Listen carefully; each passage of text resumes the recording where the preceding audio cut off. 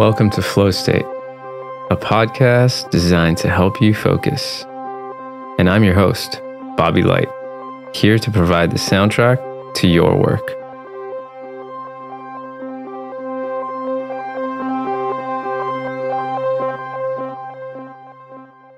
You're listening to the talk-only version of Flow State. In this version, I've removed the music so you can re-listen to or share a specific topic I've discussed. Eventually, I may even expand on the topics with longer talk-only episodes, discussing deep work, neurology, peak performance, and of course, the science of flow. Enjoy! The more I learn about working memory, the more I'm convinced that the misuse of working memory is what leads to burnout, stress, and feelings of overwhelm. I've seen many people discuss ways to increase working memory, but I actually think that's unnecessary, and it's better to simply use the working memory we already have. So, what is working memory? It's a crucial aspect of our cognitive system, allowing us to hold and manipulate visual and auditory information in our mind for short periods of time. We can think of working memory like your kitchen counter. When you cook a meal, you place the ingredients and tools you need to prepare the meal on the counter. You use your hands to manipulate the items to produce a meal. The key point here is, just like your working memory, you only have one kitchen counter, and it has limited space. With this limited space, it makes sense to prepare one meal at a time.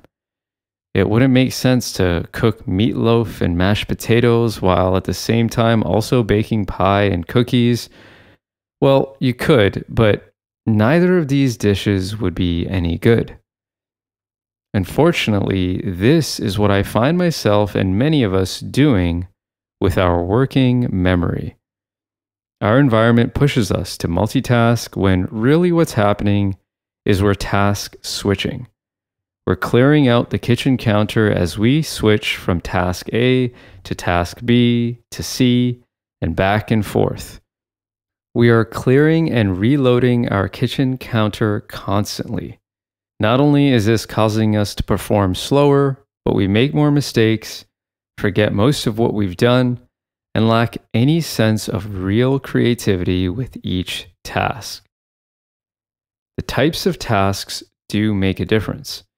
As Scott H. Young mentions in his guide to working memory, what matters is whether the two tasks employ the same cognitive processes. For instance, when you're watching TV while reading your study notes. Doing these two activities simultaneously is going to interfere with your comprehension, as both of these activities compete for access to your phonological loop. The phonological loop refers to the auditory information your working memory can hold. So yes, it does matter what two tasks you're trying to perform at the same time. Going back to our example, it's probably pretty reasonable to roast vegetables while baking chicken at the same time. For me, as a software engineer, I know firsthand the harmful cost of switching between writing code and responding to email, Slack, or attending meetings. All of these tasks are so incredibly different, each requiring the full capacity of my working memory. By switching between them often, I constantly lost hours of valuable output and creative insight. This is why companies that poorly understand this concept have their engineers, designers, and other creatives working late at night and on weekends, because they haven't built systems to give their creative employees the space they need to utilize their working memory effectively. What's even more concerning is that once we've been trained to task switch by the outer world, we develop the habit of self-interruption from within. The habit of self-interruption has taken hold. And then at the end of the day, we wonder why we feel like everything took twice as long and why we feel exhausted. By constantly switching, we block ourselves off from ultimately reaching flow state, where our peak performance lies dormant, waiting for us to just give it a chance, for us to slow down and focus on one finite thing at a time.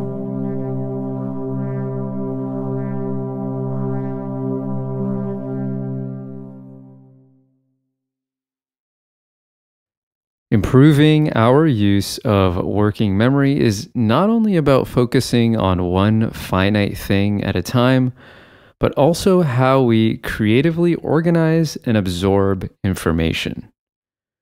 Let me give you an example that involves your participation, if you would indulge me. Memorize these letters for me. ZERIMNMAOOTI.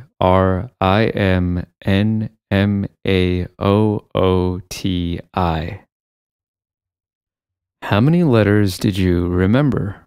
How many would you remember tomorrow? Probably not many. Well, how many letters would you remember if I had told you that those letters, when rearranged, spell the word memorization? All of them, right? Why? Because we've now organized those letters into a single chunk of data that's easier for your working memory to hold and manipulate.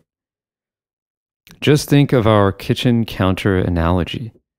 It's not just about cooking one meal at a time, but how well we organize the ingredients and tools on to our kitchen counter. Similarly, how can we creatively use our working memory to our advantage? The use of chunks of information, diagrams, and stories are a few examples of how we can use our working memory to solve complex problems, manage large organizations, and process new ideas more effectively. Richard Feynman, the famous theoretical physicist, is renowned for his creative use of working memory. What sets Feynman apart was how he approached complex problems. He developed his own system of diagrams, now famously known as the Feynman diagrams, which allowed him to visualize and solve quantum mechanical problems in a new way. These diagrams helped Feynman and his colleagues understand the interactions between particles in a concise manner that would not overload working memory. His creative use of working memory extended beyond the realm of theoretical physics, as he became known for his ability to crack safes containing classified documents, a hobby he developed to relieve boredom. He would memorize patterns, lock configurations, and other details using his working memory to systematically deduce combinations. Learning about this has honestly inspired me to rethink how I approach various aspects of my life.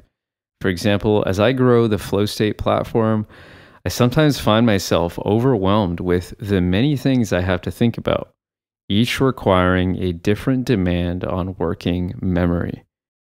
But I'm reminded here that I have more work to do in organizing this information in creative ways to make this easier for myself. How can I develop systems that make it easier to process all the moving parts of my business? Just like the word memorization made it easier to remember those letters.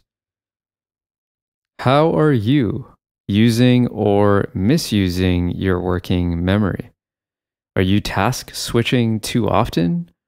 Or are there creative uses of visual and auditory aids, or even stories you can employ to improve your ability to learn, coordinate, and solve problems? Thanks for listening today. I hope you got a lot done, and I hope you got to practice effective use of your working memory. Until next time, keep on flowing.